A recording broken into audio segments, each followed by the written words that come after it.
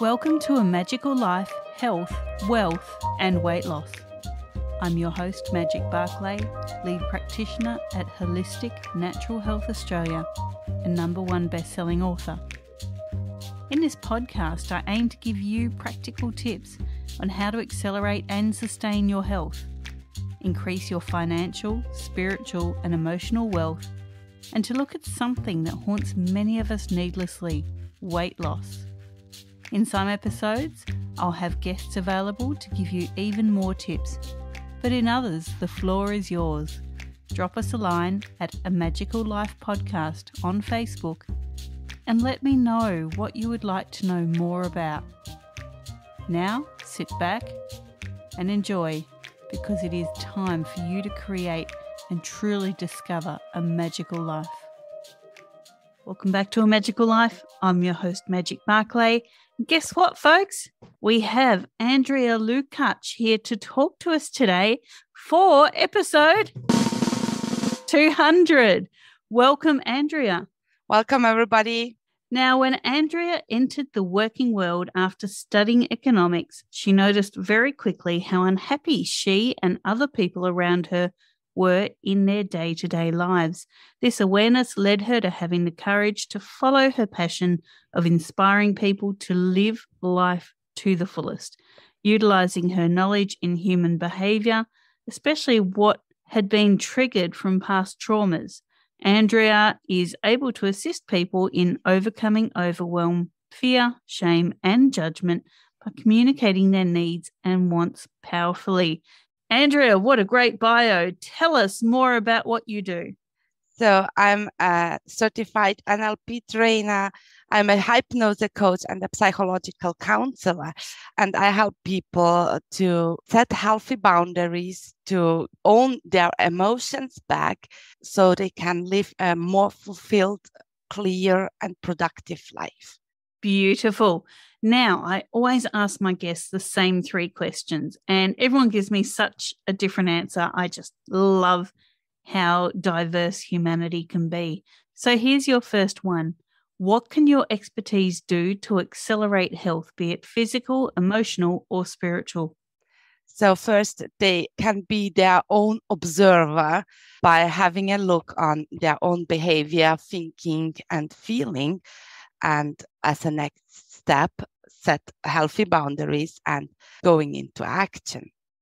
Fantastic. Now, we talk about wealth here as well. So many people think wealth is just financial, but it can also be emotional and personal wealth. What are your top 3 tips for the listeners to create wealth of any type? Yes, be clear of what you want, be consistent in your doing, and know where you want to go. Take action and be consistent. There you go, listeners. Be clear on what you want, take action, and be consistent. Now, we do talk about weight loss here, and many people battle their weight quite needlessly.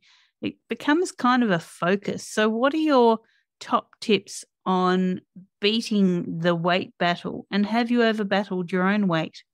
So as I believe that weight has something to do with the emotional baggage, so become clear about your emotions, release all these negative emotions, and start to own your emotions. Great. Now, I know you're joining us from across the world. Where in the world are you at the moment? So I'm at the moment in Austria. Wow, beautiful.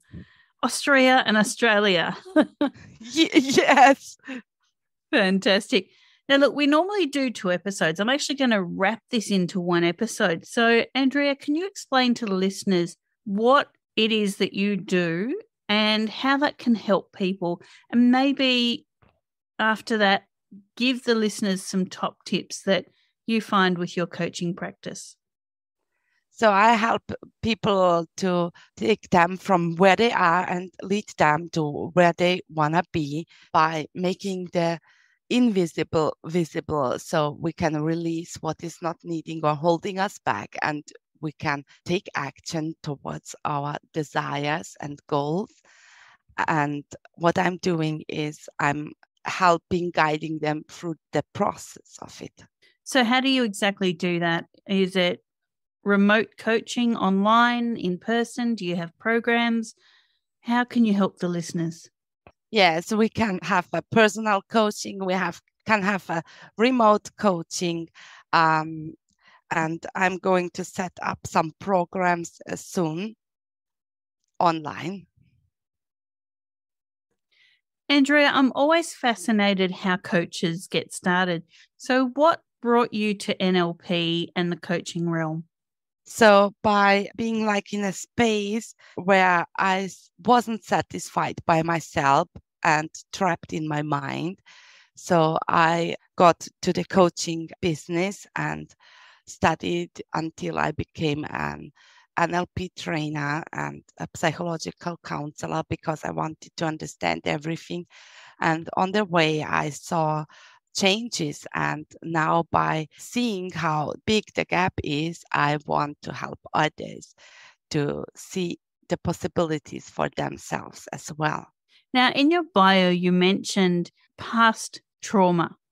How did past traumas pop up for you, and how did you recognize that? So several feelings which were not very positive and which holded me back from living my passion. You also mentioned shame and judgment. And I think this is something that maybe many of the listeners are dealing with, whether it's shame and judgment from others or by themselves. So, how do you suggest the listeners put that aside, no matter what the source, and get the best out of their lives?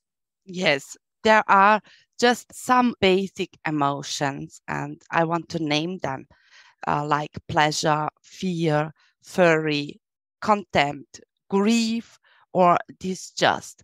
All other mixed emotions are coming out from them, and therefore I'm talking about owning the emotions, because when I know where they basically came from, and in life we are evaluating and labeling emotions, and it drives us far away from the problem, so we are not having a look on it.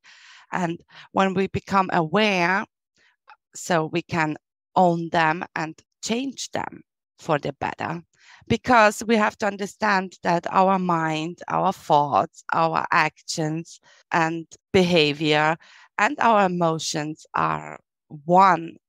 They interact, and by becoming clear, we can unleash the power within that and becoming control over it. And we see that we are not just a victim of our own thinking. So, from everything I know about emotions, not only do you need to understand the emotions, but you need to be able to not detach from them, but just understand that that's a reaction to something happening. How do you suggest people kind of put those emotions to the side and say, okay, this is happening now. Here's what my next steps are. So how do they move on from those quite powerful emotions? Yes, first of all, accepting them.